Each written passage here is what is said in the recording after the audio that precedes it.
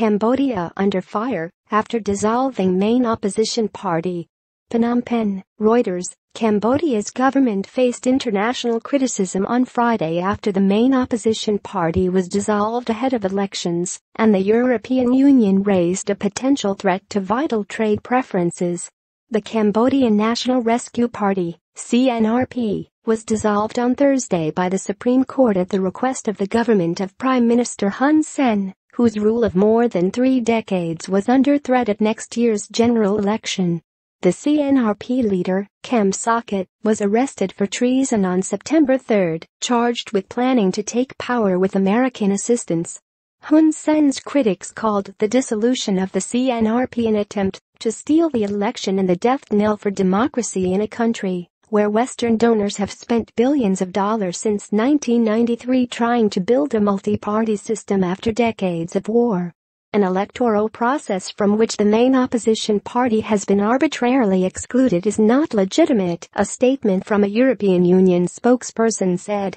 Respect of fundamental human rights is a prerequisite for Cambodia to continue to benefit from the EU's preferential everything but arms scheme.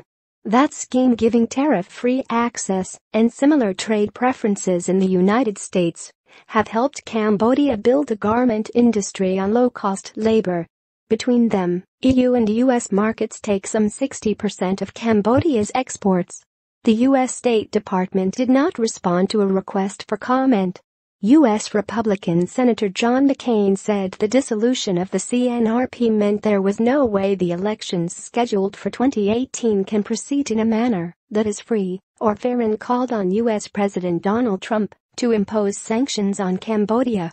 The Trump administration should move quickly to sanction all senior Cambodian government officials responsible for violating human rights and subverting freedom in Cambodia, he said in a statement.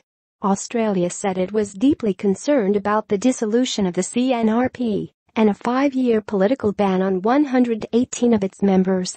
The United Nations said it was up to the Cambodian government to provide a free environment without fear for fair elections. So far, Western countries have shown little appetite for sanctions, and the opposition itself has shied away from calling for steps to restrict garment exports because of the hundreds of thousands of workers who depend on them. But leaders of the CNRP now say they support some sanctions. Sanctions are the best leverage for negotiation for free, fair and inclusive elections, said Mu Sachua, a deputy to CNRP leader Kem Sokha, who fled Cambodia fearing arrest. The government has dismissed threats of international action and has the support of China, the biggest aid donor and investor in Cambodia. In a televised address on Thursday, Hun Sen told Cambodians the election would go ahead as normal and appealed to politicians from the CNRP who had not been banned to join his Cambodian People's Party, CPP.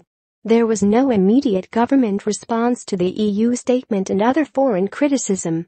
US-based campaign group Human Rights Watch said the court ruling should lead Cambodia's donors and trade partners to impose targeted sanctions, including asset freezes and travel bans on Hun Sen's inner circle. The European Union, Japan, and other donors should immediately suspend all financial and technical election assistance for the 2018 elections, unless the CNRP is fully reinstated and permitted to compete, it said. Writing by Matthew Tostivan. Editing by Michael Perry.